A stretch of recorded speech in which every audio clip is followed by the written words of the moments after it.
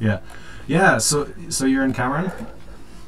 Yes, I moved a little bit before November. I'm kind of a In 2010, I heard this rumor that no matter how much money you make, you can't take it with you when you die. And at the time, I saw the King Tut exhibit in Los Angeles, and he had a pyramid on his stuff, and his stuff ended up in the museum, not the afterlife. I said, you know what? If it doesn't work for King Tut or Steve Jobs, it's not likely to work for me. Great. So I Yeah. said, you know what? Instead of spending the rest of my life enriching myself, why don't I spend the rest of my life enriching the world? Hmm. So I'm an engineer by training, and I said, well, what problem could I fix? And at the time, there was $500 billion in student debt. And I Hmm. go, oh, that looks like a challenging thing, and nobody's working on it. Weird. Huh. So I started the first. I brought in all the open courseware from MIT, Stanford, UC Berkeley, Harvard, India, and from around the world in an open learning management system from Greece. It's called eFront Learning. And I loaded it up on my host, and I started inputting the lectures along with the tools, the textbook.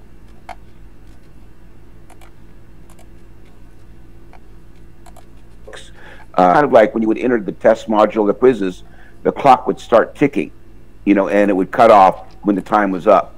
So it's almost like a virtual classroom, like Blackboard or Moodle. Mm. But it was open software. And Moodle's LMS is just a little got too big of a footprint. It's not lean as far as its coding. And the eFront Learning allowed you to use a smaller hosting package and be able to service more people at a time. So when I first started, everybody thought I was crazy. Like in venture capital, it's called an outlier, right? 2 years after I started, two Stanford professors with $210 million in venture capital became my next door neighbor, Coursera. Hmm. So venture capital validated the space. Then a year later, Harvard and MIT became my next door neighbor with edX, and they both gave $30 million each from their endowments. So now academics validated the space. So then what I did is I go, okay, so it's nice to have, I don't like the term online or distance learning or remote learning, because when people do that, they do that in their bedroom, at the library, at a coffee shop. With a cell phone or a tablet, a laptop, you can go down to the tide pool, study marine biology. Go into a machine shop and study mechanics, welding, all different types of trades and engineering principles right in the space. So then started to work on connecting to spaces like makerspaces, biolabs. So in my course material, I required that 30% of their grade was to actually join a makerspace in their community. Right. Tell me more about this. This is your teaching with who? Like, was this your company or what was this? Yeah, it's not. It's more of a project because when I first started, I decided to live like Buddha or Jesus. You just talking about 2010? Yeah. Mm-hmm. Up until last November, I was homeless. So I had a sleeping bag, sleeping behind a eucalyptus tree, and I wake up in the morning and then go to Starbucks and continue working on the MOOC and the three other projects that I'm working on, two other projects. So then I started to work on connecting to spaces, and then about 2014, I said, you know what? Another problem that young people have besides student debt and learning is they get into their 20s and they don't know what they want to do. So then that I want to be starts in elementary school. I want to be a doctor. I want to be an astronaut. It abruptly ends in middle school when your friends say, so what do you want to be? Oh, I want to be an astronaut. Oh, you're not smart enough to be an astronaut. So with my video camera, I went out and interviewed 3 astronauts at Caltech. And I said, what could elementary school kids get involved in for future space? They said hydroponics and robotics. So I went out to an aquaponics farm and filmed all the fun things you can do. Then I built a big database of all the community gardens, hydroponics, aquaponics in the world. Everything about them, kid-friendly, because you don't want them to show up at a pot farm. kid-friendly, hours of operation, YouTube, Facebook, Instagram, Snapchat. Lay that in the layer in Google Maps. As a young person is watching a YouTube video with the astronauts and the show and tell of the space, they get excited. At the end of the video, a button pops up. It says, find a guard next to you. They click on the button. The map opens up local to them in Cameron. 3 blocks away on Wednesday is Family Day. They show up to the space. They meet their mentor. 2 years later, they get to middle school, and the friends say, so what do you want to be? Oh, I want to be an astronaut. Oh, you're not smart enough to be an astronaut. The young person could say, well, for the past 2 years, I'm working on a variety of tomatoes to be considered for the Martian colony. I don't think you know what you're talking about. Mm-hmm. So a young person's aspiration is like a spark in a campfire. When you start a spark, you have to put your hands around it so the wind doesn't blow it out. But once it catches, then not even the wind or the rain can blow it out. So when a child goes through school with an aspiration in place, you never have to ask a child, have you done your dinosaur homework? Have you done your astronomy homework? Have you done your computer gaming homework or Minecraft? It's not a thing. So when they go through school with dinosaurs on the brain, they want to know about biology and botany. They also want to know about kinesiology. How did their dinosaurs move? They want to know about astronomy because a comet killed their dinosaurs. They want to know about geology because their dinosaurs' bones are buried somewhere in geology, right? So they're going through school as a sponge. So being homeless, I've interviewed over 90 celebrities like Senator Barbara Boxer, Tom Hayden before he died, Muhammad Ali's daughter, who's a 4-time boxing champion, Ed Asner, CIA agents, filmmakers, politicians, food scientists. I interviewed a 4-time Olympian. 8 months after I interviewed her, she won the New York Marathon, first American woman in 40 years to win the marathon, right? So what I do is I then compile all that material. So the next step in my evolution, you call yours like an ecology. It would be the same thing as learning ecology. So you get the young aspirations, you put them together with birds of a feather and mentoring space, right? So that little spark can turn into a small ember or a flame, right? And then they go through school with letting curiosity drive the learning experience instead of forced mandates from their parents and their teachers. Yeah. And I don't believe in homeschooling. I don't believe in class schooling. I don't believe in distance or online. I believed in community learning.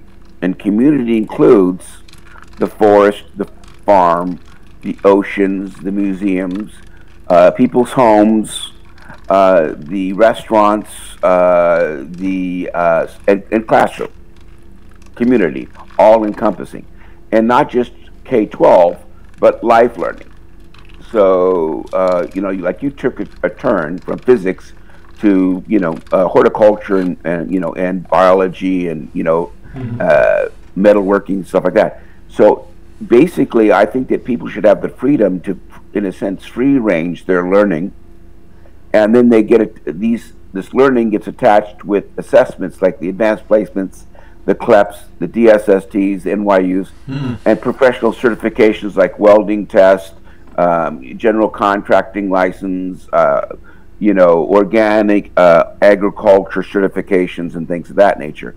So as you're going through the process, you're learning about, no-till cultivation and prescribed grazing and, in the local farm or in their backyard or whatever. And it gets tied to a MOOC. Now, MIT is moving away from lectures because the learning modality of lectures is 5 to 10%, sage on the stage. But they discovered that if they put the professors in the labs and the homework sessions and let the MOOCs do the lectures, the assignments, the reading materials, things of that nature, and you set your laptop next to on your workbench and start working the circuitry, and you have guide on the side. So MIT is moving away from, and they did a white paper 5 or 6 years ago. So about 8, 9, maybe 10 years ago, I was adopted by the open source movement in LA at one of the biggest, it is the biggest open community conference called Scale, right?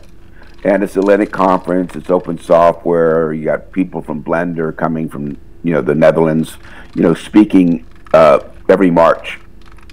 And so they've adopted, they give me free booth space.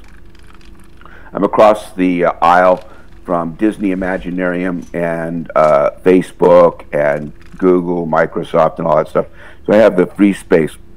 So I have 3 projects. The first one is the MOOC. The second one is I want to be an astronaut. I want to be a physicist. I want to be an astronomer, whatever, right? The second project is called a smart city. It kind of overlaps what I mentioned in the, a map of all the creative spaces. But in this situation, your family goes out for dinner and your child, who's in 3rd grade immersion studies, is learning Mandarin. If she orders a meal in Mandarin to the Chinese-speaking waiter, the family gets 10% off the menu. The child becomes a hero and gets a badge. And whenever she uses Mandarin in her community, because the map would show where the languages are spoken, her badge increases in value. You go through a walk through a forest with your 1st grader, you give them your phone and says, how many different types of trees, species of trees do you see? Take a picture. You give your tablet to your 5th grader and say, what animals live in this environment? And you go for a 1/4 mile walk and you let their curiosity drive the learning experience, right? And you pick up the phone from the 1st grader, you click it and you go, oh, looks like you found 5 of 10 different types of trees that are along this trail. The next time you do that walk, he wants to do the other 5, find the other 5. The 4th grader is taking photographs of a worm or a caterpillar. She's done a Wikipedia search, photography, and a video about the caterpillar. Next time she wants to find it in a chrysalis. Next time she wants to find it whether it's a moth or a butterfly, right? So with augmented reality, I see a future when you go to the museum with your 3rd grader and standing next to a Pablo Picasso painting is Pablo Picasso, right? So the child goes up and says, well, what's your name? Oh, my name is Pablo Picasso. What's your name? Oh, it's Julie. Now that could be stored in cache, so that as soon as the session's over, it would be expunged for children. And then he said, would you like to know how I got into art? And so Picasso would talk about his early childhood at age appropriate. So if she's 3rd grade, he'd talk 3rd grade. If he's in high school or college, at different level, right? So would you like to know what I was thinking when I did this painting? The next painting is Michelangelo, Leonardo da Vinci. And if the child likes dinosaurs, then a dinosaur appears miraculously in an art museum, right? So basically, the learning by experiencing in a reenactment. So you go to a family outing to Gettysburg, and you're standing in the tree line. And standing next to is a Confederate soldier. He's chewing tobacco. He comes from a small town with small farms, no plantations, no slaves, but he's south of the Mason-Dixon. All of his family members are in the Civil War units, whether it be Lee or whatever. He starts talking to you, and he says, what do you think of the hardtack, right? And you get a nice conversation with him, and you look up and down the tree line, and you see the Confederate soldiers loading their muskets. And you see the cannon coming forward, you go, oh my gosh, this is getting real. Next comes a soldier decorated differently than everybody else. And he goes, okay, time to go, man. And so he says, yes, sir, Mr. Pickett. And so you're running through the field. You feel the grass along your legs. You feel the wind bellow through your shirt. You feel the wind on your brow. And off to the right, you see a cannonball take out 2 Confederate soldiers. A little bit further, you hear whizzing going by your ear. Not exactly sure what this is all about. But the guy that you were talking to gets gut shot, and he asks you to carry the colors for him. So you pick up the flag, and you press forward in Pickett's charge, right? And you could set that to PG or Saving Private Ryan, right? For whatever, maybe even have shell shock by the end of the augmented reality experience. At the end of you go into the courtyard, and all these augmented reality characters are standing around in their Sunday best, arms are blown out, eyes patches, scars across the chest, maybe an amputee, and a guy gets up on a wagon and gives the Gettysburg Address. Okay? So, of augmented reality and virtual reality, you probably can't name a viral virtual reality game, right? But you can name a viral augmented reality game, Pokemon Go, right? So I see a bigger play in augmented reality because when you're VR, you're literally blind.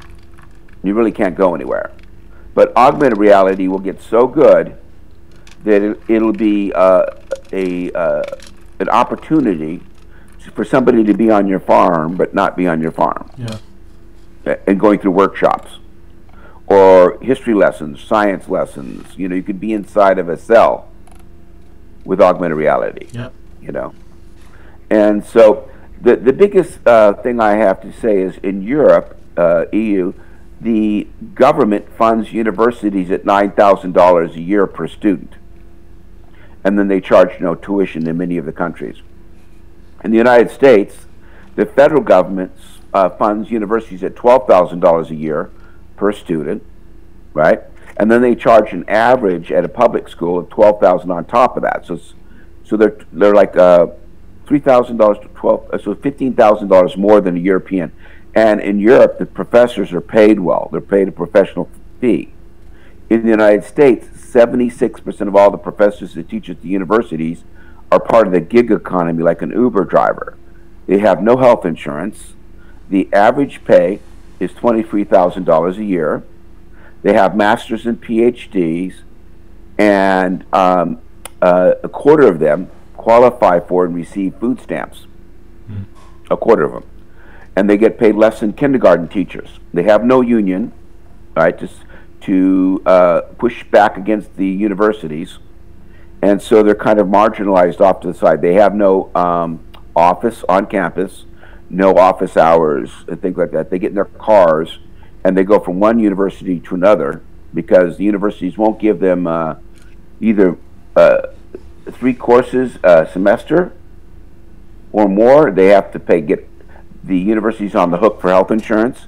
So they cut it off right at that thing where a adjunct can't qualify for it. So I would like to do, the reason I bought this building, and by the way, I didn't, of the $250 a month that I live on for the past 11 years, since the United States government spends so much money dropping bombs on weddings and villages, that can't be good karma. So I wanted to include them in the MOOC project. So of the $250 a month, $191 is food stamps, right? So, and you know, $60, it cost me about $25 a month in hosting for the MOOC. And so you're looking, I have 36,000 students around the world with no advertising budget. I cut it off. I cut my MOOC off just before COVID because I knew that my hosting service would get slammed. And so, fortunately, edX picked up my torch that I gave them. I don't know if you saw that video or not. I asked a 1-minute question of edX, and you saw that. I saw it. So, yeah. So they, the founder, I didn't know it at the time, but as soon as I asked Quasi, he said, "I absolutely agree with you." And I looked at the website a year later, and I go, "Oh, they just added micro bachelors to their program." And then it blew up. During COVID, it went from like 20 million users to 34 million. That's twice as many students as all the universities, trade schools in the United States, public, private, and community colleges. So I go, wow, you know. So I don't really have to maintain that so much. I'm going to get back in it. I still have my SQL database, you know, for my tables. I can just put that up in a few short period of times. I use the Open edX software, so I don't have to maintain the code base. But so I bought this place in the middle of the United States. I actually saw your video about 4 or 5 years ago, and I reached out to you then, I think. I just picked somewhere in the middle of the United States, and I spent 4 or 5 months looking for property. And what I did was I used the unemployment of California and the $600 and the $1,400 whatever money that you get, right? And I bought the building for $15,000, right? And so I have about $3,000 to fix the building. It has a couple of settling things in the building. I actually have a degree in civil engineering, and I have a. Did you do that before 2010, or you just? Yeah, I got that in 1980. I graduated from Long Beach State in civil engineering. There were so many Persians at the time that a lot of the Persians didn't want to go back to Iran and Khomeini, so they stayed. And so there was a whole lot of Persians in civil engineering. So when I was in college, I was working for a mechanical engineering company, and so I worked in mechanical engineering.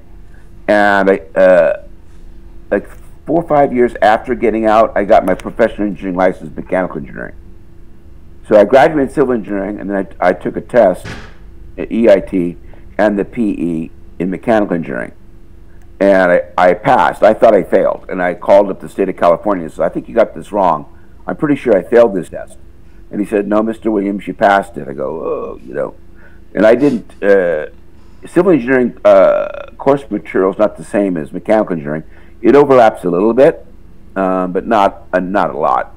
But I worked quite a few years, but not a lot of years in engineering, working for building battleships for the Department of Defense for a couple of years, and working for design build companies making factories and stuff in mechanical engineering. I did some electrical engineering as well, and enough computer science to get me in trouble on the web servers. Mm-hmm, mm-hmm.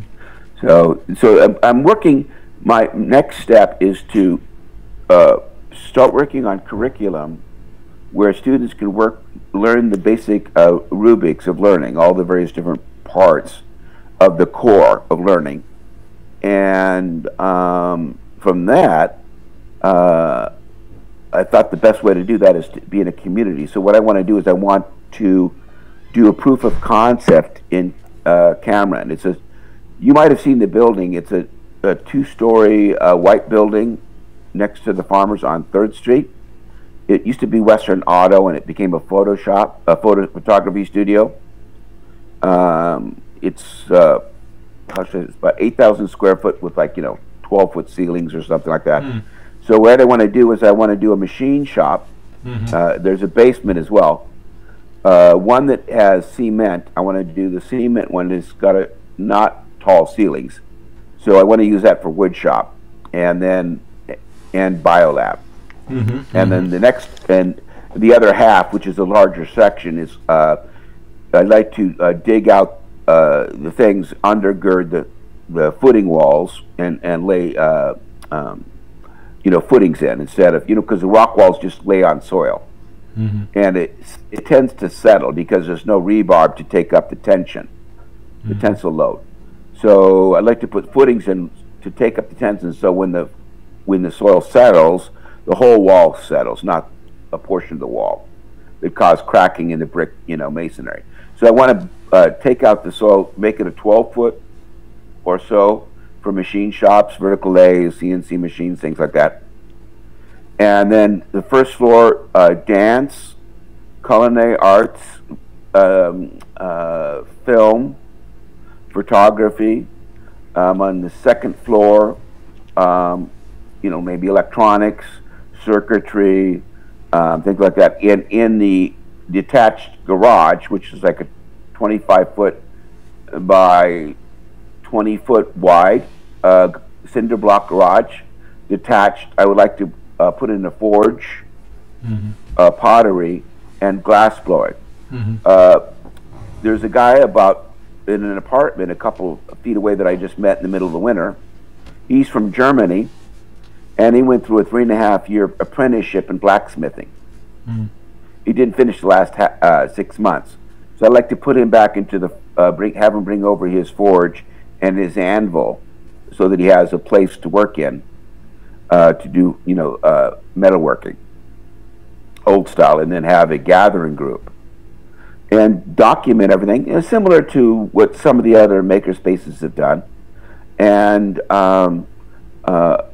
make it so that I'm going to start off easy with some of the tools that I already have, like woodworking, stuff like that, and then gradually work into welding and things like that. I've worked with stick, buzz box.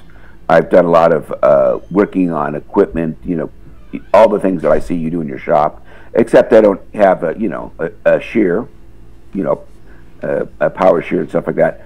But I like to find the bare minimum tools for a machine shop and let the membership donate, or, you know, whether it be older equipment or, you know, other people that want to be attached to it.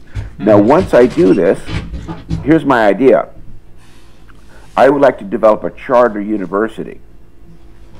So the $12,000 that comes in per student, right, would go into a space. Now, when an architect designs for a space, like a classroom, they design 15 square foot per student. But when they do a workshop, they design 100 square foot per student. So let's go with 100 square foot per student. So an 8,000 square foot building would be 80 students. Right? Let's just go with 50 because I got the math a lot easier.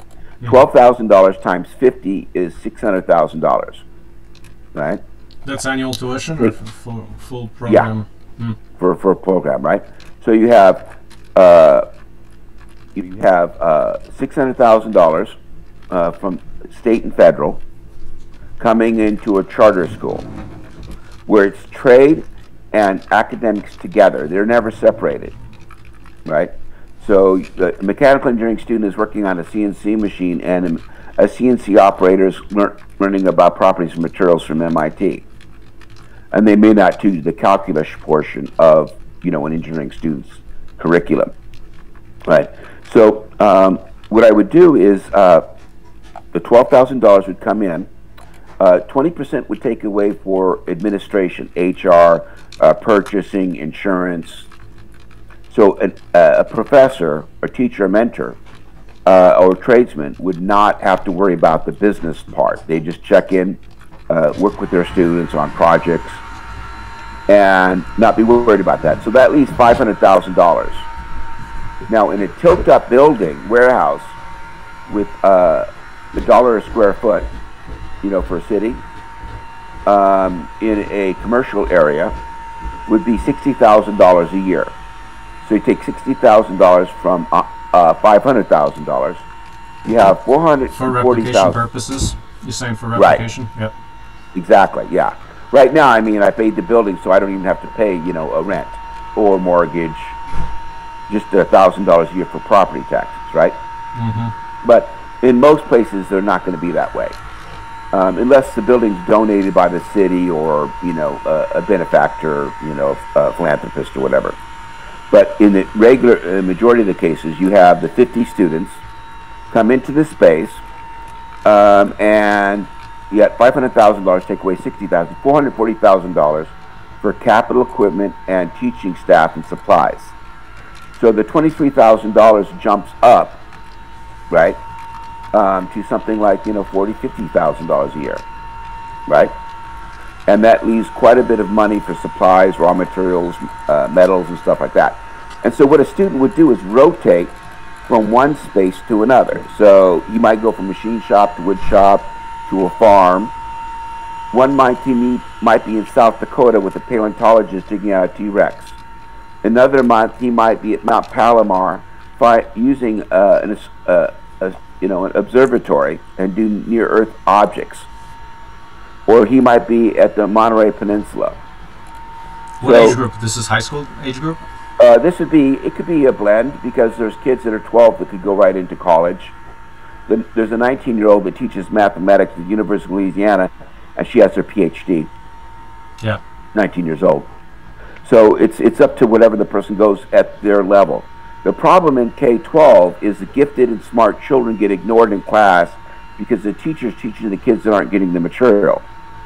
Girls will sit quietly, but on the other hand, boys get ants in the pants.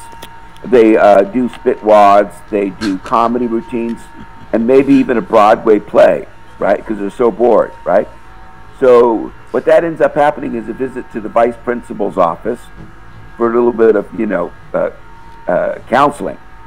But if you have the kid with a MOOC class where he's, instead of studying in 4th grade, studying U.S. history with Mrs. Green, he's studying U.S. history from Yale on his tablet. At the end of the semester, he takes a CLEP exam. because there's no age requirement for CLEPs. They're the brothers to the APs from the college board. They're both from the college board. And there's 34 CLEP exams, right? So you can actually take take an hour test for 12 units of Spanish, French, and German. And 3 units. So you're saying anyone can do that? You don't have to be enrolled in a formal program, or? No, yeah, exactly. Homeschoolers do it, unschoolers do it, senior citizens do it. It's called CLEP, CLEP. So you'd actually, CLEP out of a course. So when I was in Boston a couple of years ago, I was at a hotel where they let students work on their homework 24/7. And it was midnight, and I see this very young girl working at midnight. And I go, "What are you doing?" She said, "I'm an 18-year-old graduate student." "Oh, tell me your story." She said, "When I was 15, I got the idea that I want to join the Marine Corps as an officer. And the earliest they'll take you is 20. So she wants to have her master's by the time she's 20. No. So she did research as a 15-year-old, because high school counselors aren't worth a fuck. And she heard about the advanced placements, or CLEPs, right? So she got her bachelor's through the University of Southern New Hampshire in a year, and she's at Harvard Graduate School finishing up her creative writing master's, right? So she said, normally when I ask people what they do, they never usually ask back. This little 18-year-old said, "What do you do?" So I was like surprised. I go, "Wow, that's pretty mature, right?" And so I explained to her, and her eyes popped out. She goes, "Oh my God, I wish I had known about you." The problem is the media doesn't want to write about it. You know what I mean? Because it is a big issue. Tell me more that's about the main reason why they don't want to write about it. Why not? I think that they prefer to have problems to write about. If the problem goes away, there's nothing to write about. So the student debt issue goes away, right? And they've never written about the adjunct problem. 76% of the professors are teaching that way, right? And they don't want to write about this stuff, and I've reached out to them on the phone. I've reached, even on other people's programs. Like in California, I called up the editor at the LA Times of Education and talked to him on the phone. I said, "Do you know that Cal State Dominguez Hills program allows students to earn 6 units a semester in their junior and senior year, right? 6 units a semester for $3.50, less than a Frappuccino." And that's right? So by the time you graduate with 24 units for $14, that's less than mowing one lawn. You know what I mean? $14. So you have like thousands of dollars worth of college credit. And this is above AP. So college credits, AP's here, and college credits, you can transfer college credit a lot easier. So you can earn 14 units, and that was Cal State Dominguez Hills program called Young Scholars. It was on TV, so anybody in California could get those credits, right? And the education editor wouldn't write about it, and I then went to the reporter, and I talked to him, and he wouldn't write about it. So it's like I'm wasting my time with mainstream media, and the same for the conservatives too. They're pretty deaf to the whole thing too.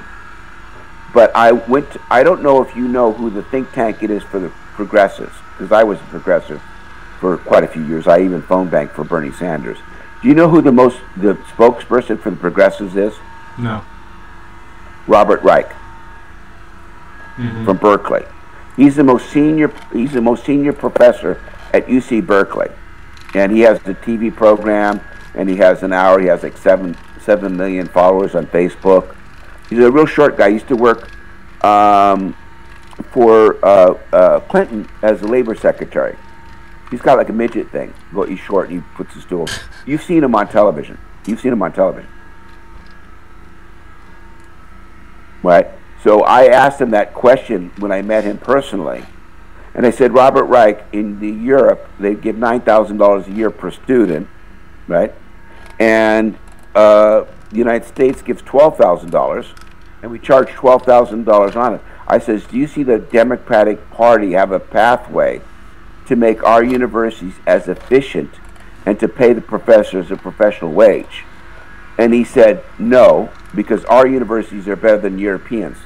And I disagree with him, because he just got through talking about an hour, and 15 minutes of it was when he was in a boat going across the ocean from Yale, getting deathly seasick in his cabin. I mean, like almost dying on the ocean, right? And his classmate, Bill Clinton, came up with chicken noodle soup to find out if he was okay, right? To go on the Rhodes Scholars. So let me get this straight, Robert.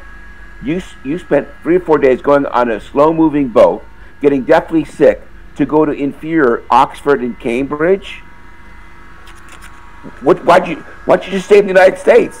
You know, if they're better here, then why'd you go to Europe, right? So I mean, even in his, but I was in an event honoring him, so I didn't bring that up. But it was right there in his presentation.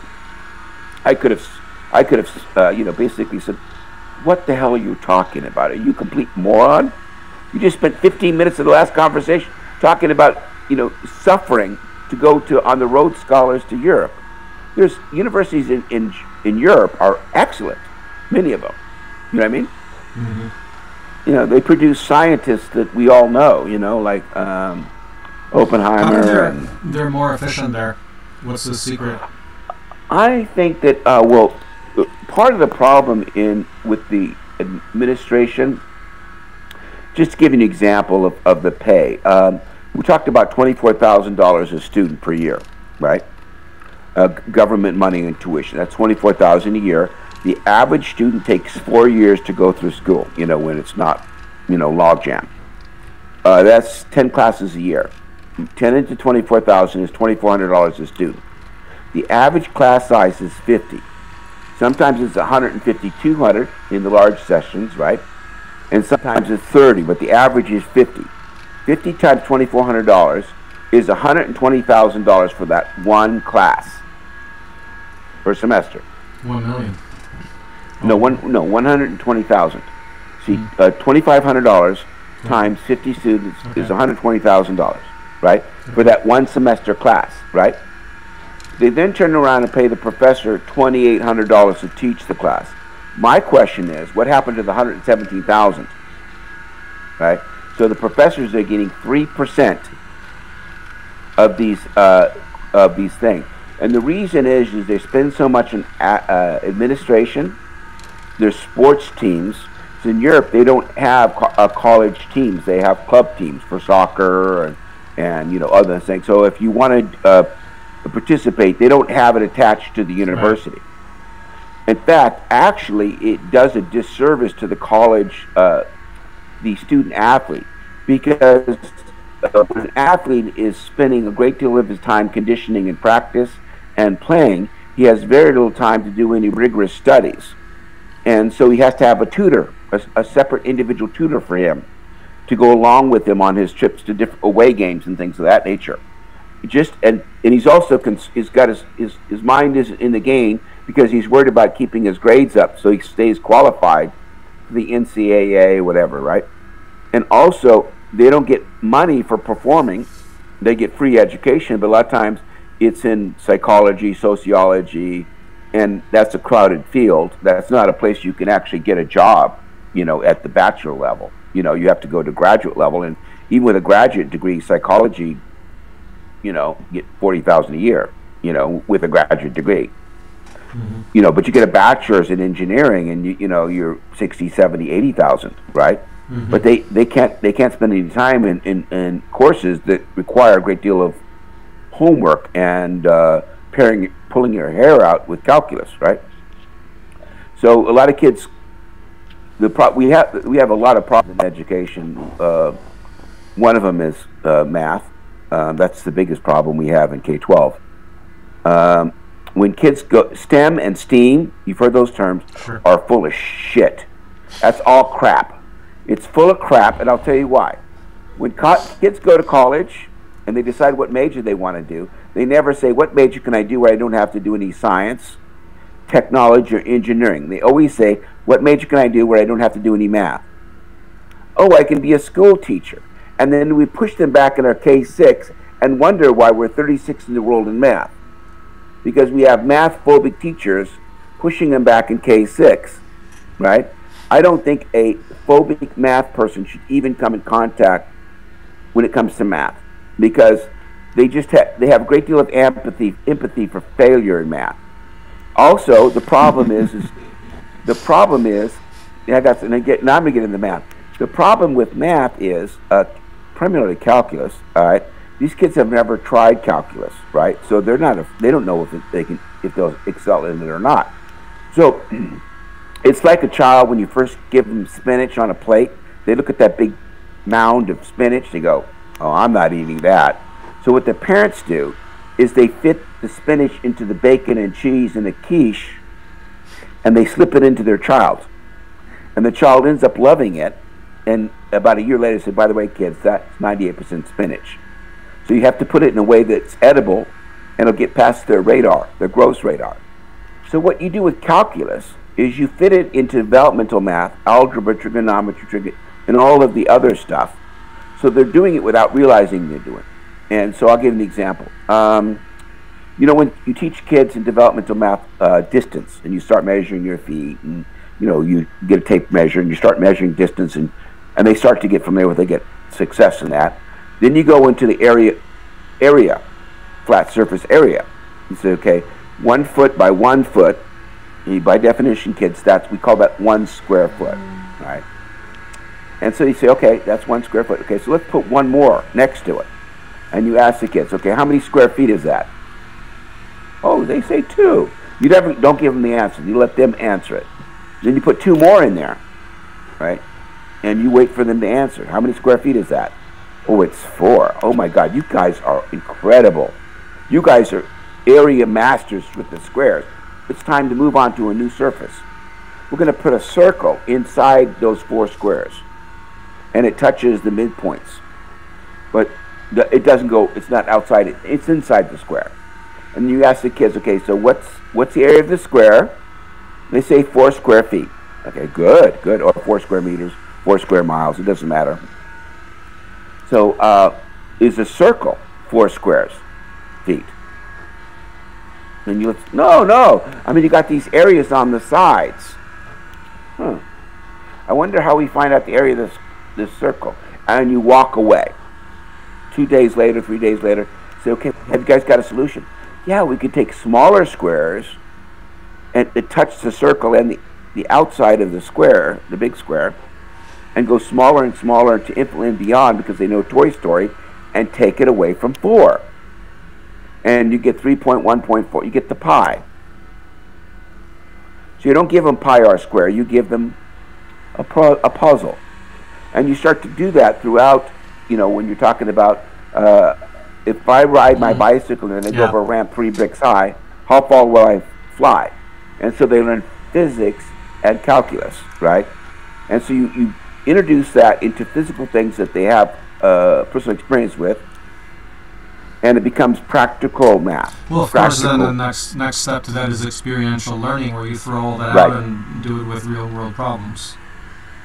Right, exactly. And so, you know, Khan Academy is nice, but I think that there's a lot better way of approaching math. Now, so when you have that success in math, because you can throw money at a problem, but it won't work, because we spend more money on education than everyone in the world. And we're number 2 behind Liechtenstein per student. But we're 36 in math and 26 in science and 20th in literacy. So what I wanted to do is I wanted to disrupt K-12, make it life learning, and have kids go at their own pace, and you know, whether it be dinosaurs, whatever it is they are inspired. You know, they can always change their mind. Right? You want to do this with this prototype and then scale it? So the Cameron prototype and then scale it? Exactly. What kind of future are you looking at? What kind of roadmap are you looking at? Right now, what I'm looking at is I stayed away from venture capital because venture capital becomes your boss. And I stayed away from grants because they can also be micromanagers. And I've just funded it with welfare from the government. Right? So what I'm hoping to do is do crowdfunding from the community, not from outside the community. But so that they have. You implied somewhat of what we talk about as the bootstrapping approach, where the tuition then pays for the infrastructure that's built up. Is that right? How exactly. You're looking at it? But first, yeah, what I've done is I've been reaching out to the GOP because they are trying to fix the urban area problems with better schools in Black and Latin communities. They're trying to fix it, whereas the Democrat Party is stuck with the unions, which the teacher unions, and the teachers unions are only interested in the matters and the concerns of teachers, not students. They're not fighting for parents or students. They're only interested in their insurance or health insurance. They're only interested in never being fired, and they're only interested in their pension. Okay, and nowhere in the teachers union's mission statement is education their concern. Okay. So charter school, there's a lot of teachers that want to go out and teach, and then they have to join a union, and then they get by association. See, let me tell you a little bit. I worked 2 years in the government, right? So I know something about right. So I know something about government workers from that 2 years. What I learned is that the reason people go for a government job is because of job security, a good pension, right, and health insurance. Right, and so that type of person is somebody who is fear averse, who's a little bit of scaredy cat, right? They're a scaredy cat. They can't go rough and tumbles into the woods, right? And so all of the other federal employees are also of similar nature. So you have all of these worrywurts working in the same departments, sharing all of their bad behaviors amongst each other, and they have a lot of sympathy. There's not anybody out there that's going to rock any boat, right? So the government itself breeds almost like a socialist, communist environment. That's why communism failed in Russia, is because the community farms, the community farms underproduced their acreage, and all the food that people in Russia ate was from this 1 acre plots that each farmer was given. In his backyard, and so they would produce all the vegetables and sell it on the black market. Because if you went to the government store, you'd be standing in lines, and you go up to one person and said, "I like a piece of bread." You give your money, you get a ticket, and you had to go through this long process to get 1 loaf of bread. So the farmers would make the extra money from their little acre plots, right, or a quarter acre, whatever. But they basically fed Russia just from their small little farm, because they did not participate. See, the communism, small c, is good. It's like people said, okay, we choose to join a commune, right? And we choose to go there. Capital C, Cuba, Venezuela, Angola, China and Russia. Capital C, that's a nation, and you're forced to do it. If you live in that country, you have to be a communist. Russia of the old days, right? So communism, small c, is you make the choice to join the commune. Large c is it's imposed upon you. And people don't, even if it's good for you, they get lazy as hell when it's forced on them. But they're industrious as hell. Like me, I'm very industrious, and I'm making, $250 a month in food, $191 in food stamps, right? Tell me more about why you chose this lifestyle at that time. Like, are you religious or stuff like that, or spiritual? In the past, I went to seminary. I went to the Institute of Holy Land Studies in Israel. I spent 6 months traveling through Europe, studying church history, going to all the archaeological and historical sites, and then I also went to Biola, a master's program. But I decided this is the second time I've lived like Buddha. Right, this is the second time. First time I did it when I went through Europe for 6 months, and I gave up $25,000 of money that I worked on the Alaska pipeline. I traveled through Europe with no money whatsoever, sleeping under tractors. One night I was sleeping on the beach in Greece, in Salonika. Got woken up in the middle of the night because a rat was chewing on my hair. Just a lot of stuff, I didn't know where. I lost a little weight, traveling 6 months with no money. And that was back when Yugoslavia was a thing, right? And the Iron Curtain was still up. So, I went through that, early on, and then I went into my entertainment company, did carnival rides and things of that nature, and built a business of 36 years. So I have a lot of the background on how to do a business. I have the engineering experience. I have the workshop experience, and the having employees. Now, I've never had an employee ever complain they got paid too much. Let that sink in, right? And when you start a business, you're not the boss. Every single customer is your boss, right? So you trade one boss for many bosses, and you don't work 9 to 5, you work 5 to 9. That's what you chose, right? And as the boss, you're responsible to make sure that all your employees make enough for their families so their families don't starve. And I used to pay my employees before I paid my mortgage, right? So it's not starting a business is not exactly fun, It's a challenge. You learn a lot of things. So I can. My grandmother once told me, "Watch after the pennies; the dollars take care of themselves." And that's kind of what I like about doing for the farmers, because the farmers are going to need these kind of things, but there's a couple of learning hurdles that they have to do.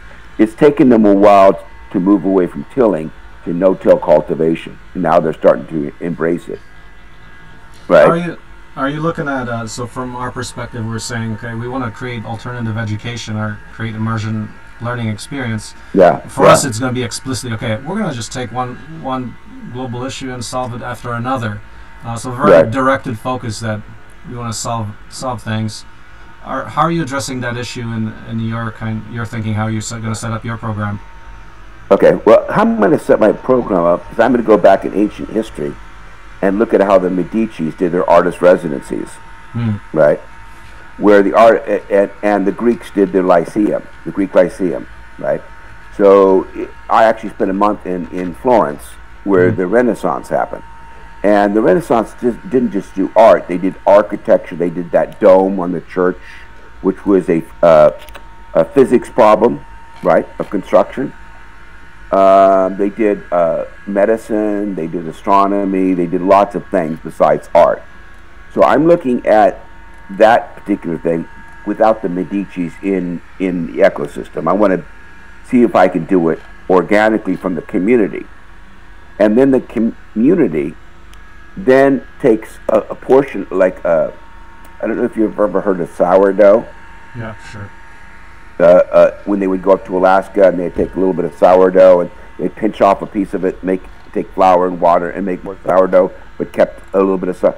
So what I'm hoping to do is to use this school to half fund another school in another community, right?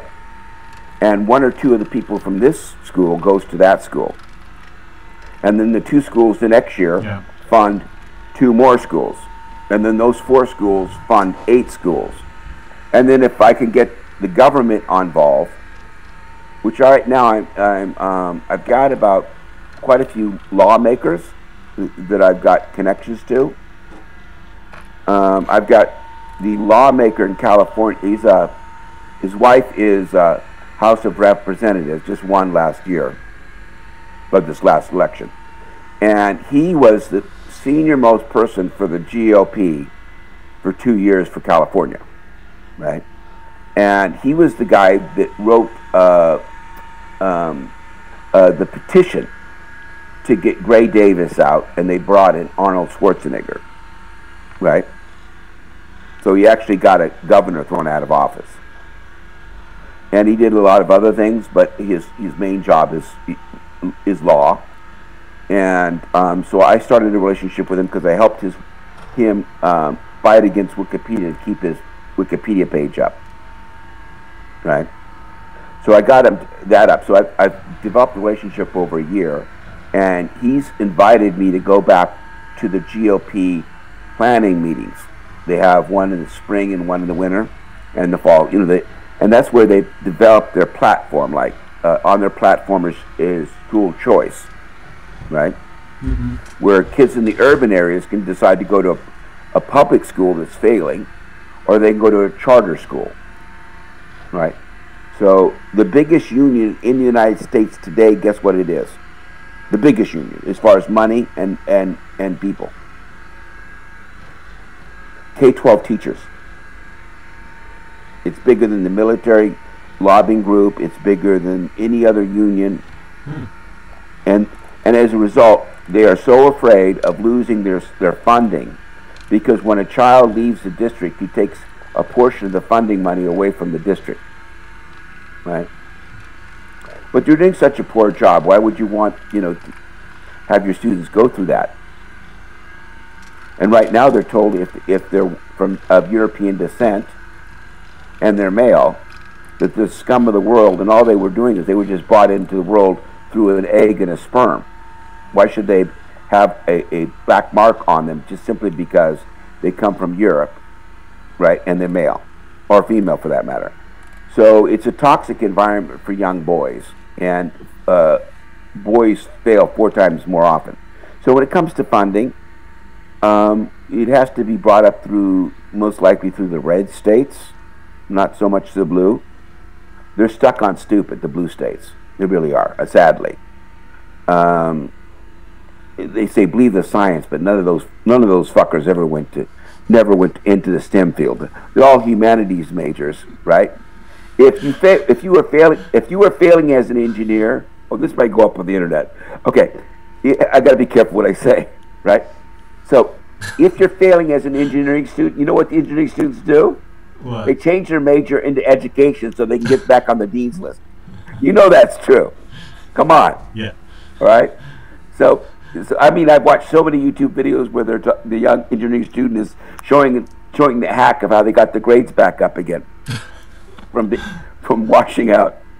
So the thing is that we, as as people that are in those fields, we can help those people come in, because that's what we're a shortage of.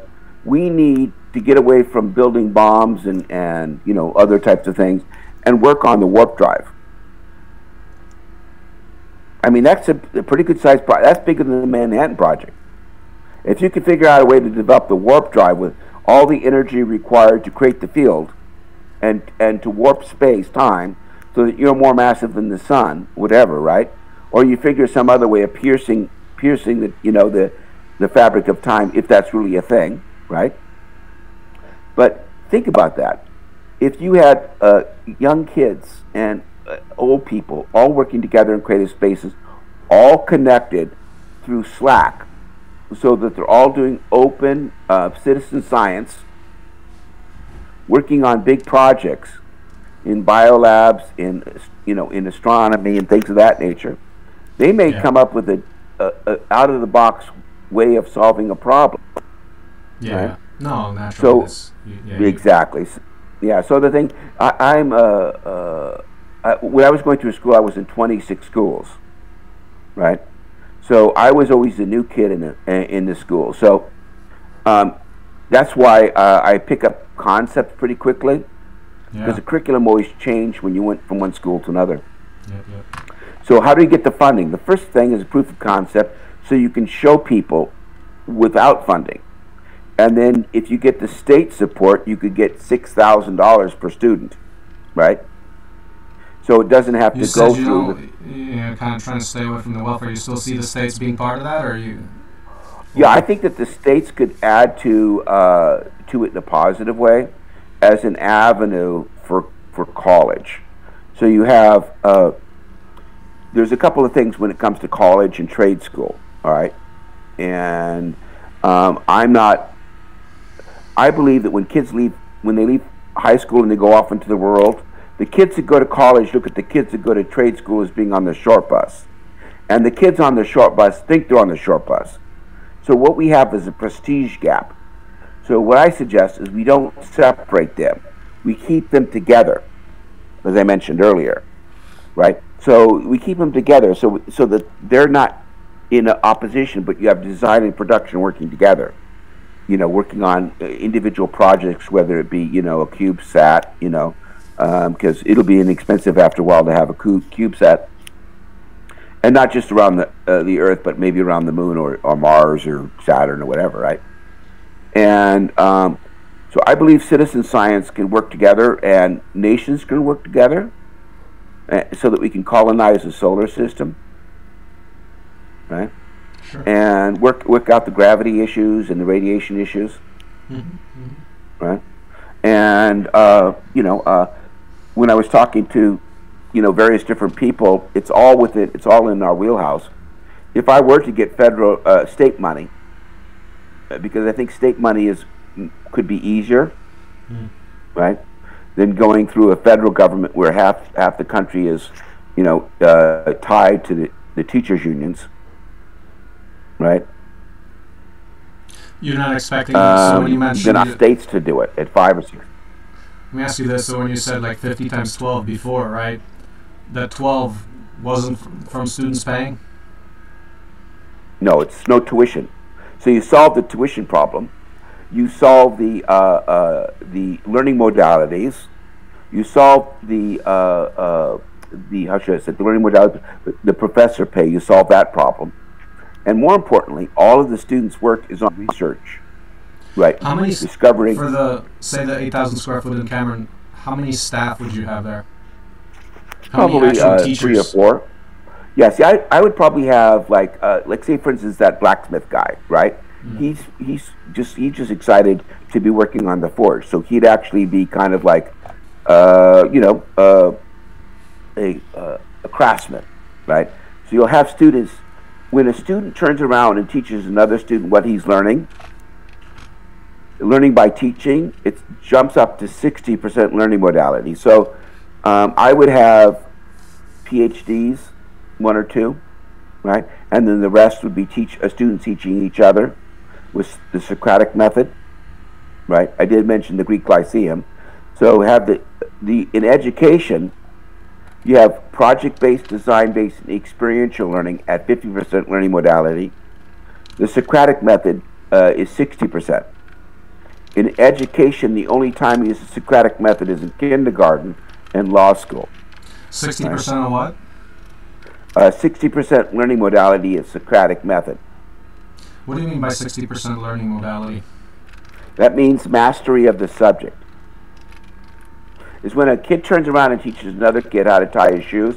As he teaches the kid how to tie his shoes, his brain has to go through a mental, because somebody else doesn't have the same mental understandings, and so you have to do it in such a way. It's kind of like E equals MC squared. In other words, you boil it down to such a concept that people can understand it. So the Socratic method is you have to do homework here to be able to log into somebody else. Right. Where's this number 60 come from? It's research that was done actually there's a couple of projects and white papers on that. It's called the Socratic method. There's quite a bit of books published about it as well. Socratic method. It's from Socrates, but it goes way back in a situation where you don't have lectures, but you have this interaction, these quizzes and puzzles, and the teacher not being there. So the Socratic, it's what you're doing right now. I mean, you don't know shit about welding at one time, right? So you taught somebody, and then you turn around and teach somebody else, right? So you're transferring that knowledge. In that transferring of that knowledge, you gain a better understanding. Oh, yeah. That's why all the fucking physics professors are so fucking smart. That's like the 10th time they've taught that class, right? And you go, God, that guy's fucking crazy smart, and he's not even reading any notes.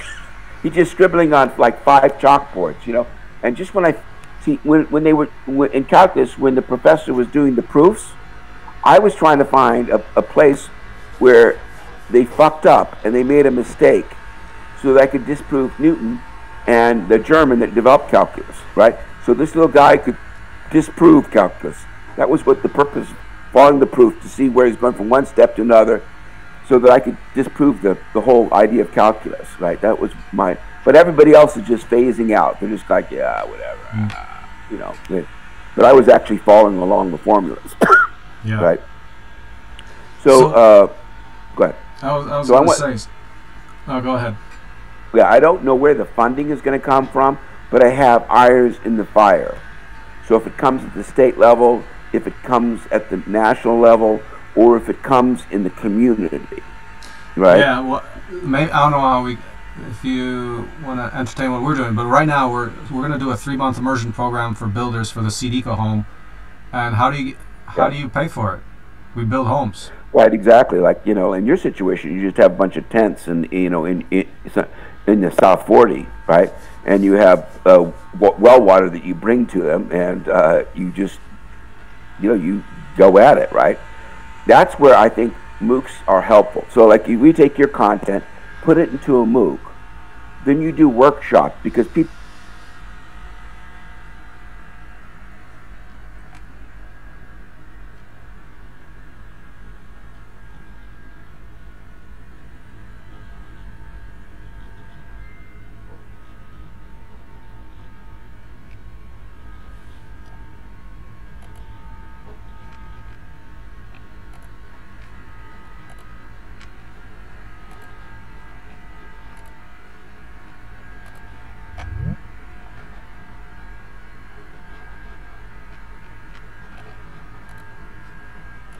Can you hear me? You cut out there.